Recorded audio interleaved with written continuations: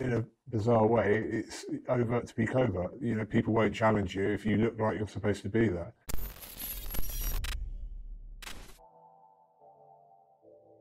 Hi, I'm Adam Ruffle. I'm a security professional here at Cyberfort. I'm a security professional who specialises in social engineering. So can you just give me an idea of the sorts of things you look at when you're going into an organisation? What are the key things you look out for? Primarily, the first thing that we'll look at is we'll go online before we even visit the location. We'll look at Google Earth to get an understanding of the ground, how that relates, where there are any coffee shops or restaurants, bars that people who work at their premises may use. If there's a designated smoking area, that's clearly obvious. Anywhere that we may be able to glean information or exploit, we'll be looking for. We'll also look to see if there are any subcontractors that we can use as part of a pretext to gain entry, and whether they're registered online, any IDs that staff may be wearing. And we won't just look at online social media in relation to the company, but we'll be looking at staff and their families as well to see if we can exploit anything there. It's of particular interest to us if we could get names of key individuals and their roles in companies, which can be easily obtained via LinkedIn, because then we can use them to give our cover stories credibility when we actually make an approach to the company. So ID badges, for example, is that something that's easily created by you guys? Is that something that you could use? Certainly, you could easily create a copy of an ID badge. It may not have the RFID capability that a normal badge would do, but that with a good cover story or with the help of a third party, you may be able to gain access that way. It certainly adds to your credibility and something that's quite easily done with little to no expense. And when you said about looking at social media platforms and maybe people outside of the organisation, so people's families, what's that going to give you? Well, it'll give you more of an idea. You may have a member of staff, a senior member of staff, that might be very hot on their social media and be aware of not giving anything away. Right. But members of the family might not be governed by the same rules, so you'll be able to obtain vehicle registrations, potentially home addresses, other information such as movements if they're on holiday or not. If somebody's on holiday and I'm aware of that, it shows on my part a level of knowledge about the intimate personal life of that individual, and I can use that to an advantage if I'm trying to coerce a member of staff to allow me to do something that they wouldn't normally do. So easy for you to gain access. You're looking at, quite simply, somebody said, oh, I'm going on holiday to Spain next week. So you can then use that to your advantage. Yeah, I can turn up, speak to the office and say, oh, is John here? Or is he still on holiday? I'll say, no, he's still away on holiday. I've shown that I've got some intimate knowledge. Well, John's left a parcel on his desk for me. And if I've managed to build up the appropriate amount of rapport, I may be granted access into their office.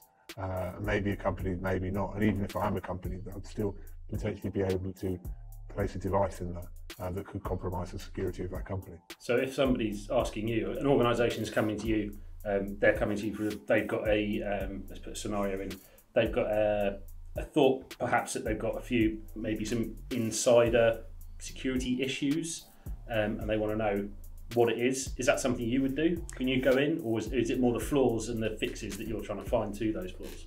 Every company has a different issue. Some will just be approaching us because they want us to come in and assess them to see what standard of the security are in terms of their physical security and the human elements of security, and how open to exploitation it is. Other companies may have had an issue, and this has now sparked an interest that they realise that they've got off lightly and they need to pay this serious attention.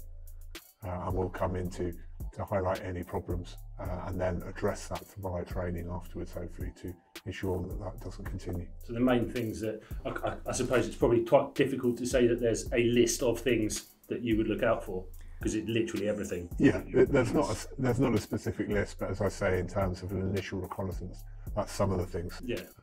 It's certainly not an exhaustive list, but it's certainly some of the things we'd look at.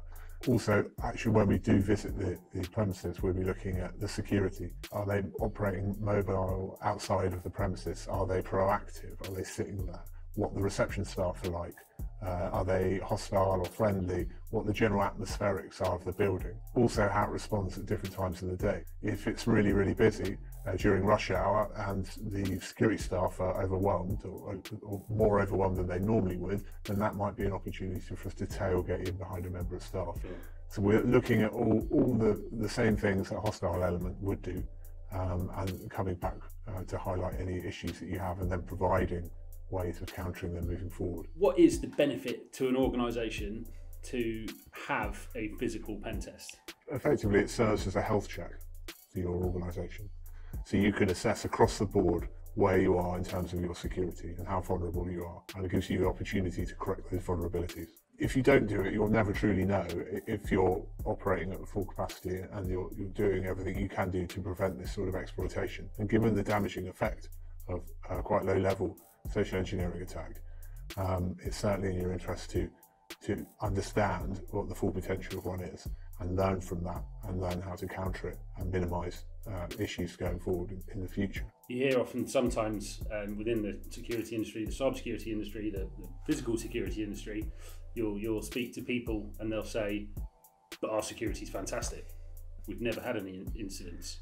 Well, their security might be fantastic, but then if I could gain access via the rear entrance via a fire exit which is being utilised by smokers, then it's compromised all of that. You can spend hundreds of thousands of pounds on the best cybersecurity systems and the best physical security measures in the world and employ the very best security personnel. But if I can exploit another element of your business in order to gain access, if I can gain access to the dustbins, for example, and go through and look through for any technology that's been left in there, because I've come in under the guise of working, under a pretext of working as an individual who should be doing that with what seemed to be appropriate ID, then all that goes out the window. So it's just an opportunity to have a health check for your business, to know where you are and to counter any issues. You can turn up to an organisation with a high-vis jacket and a hard hat and a clipboard and you'll likely be, more often than not, perhaps be let in. I suppose that's probably something that you've done in the past, probably is something you utilise all the time. In a bizarre way, it's overt to be covert. You know, people won't challenge you if you look like you're supposed to be there.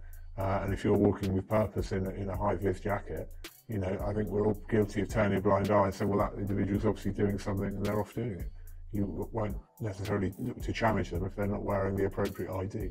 But security culture is something that has to be installed in all staff, and we all have to be responsible for.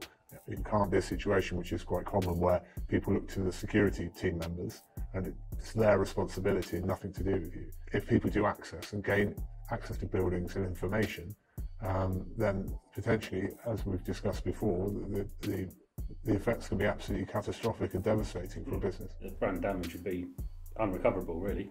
Yeah, and also potential loss of intellectual property and compromise in other areas. Well, thank you very much for your time. It's been an interesting insight, certainly for me, learning more about it, and I hope hopefully for other organisations, give you a bit of food for thought. I think definitely worthwhile looking into. So thank you very much. Thank you very much.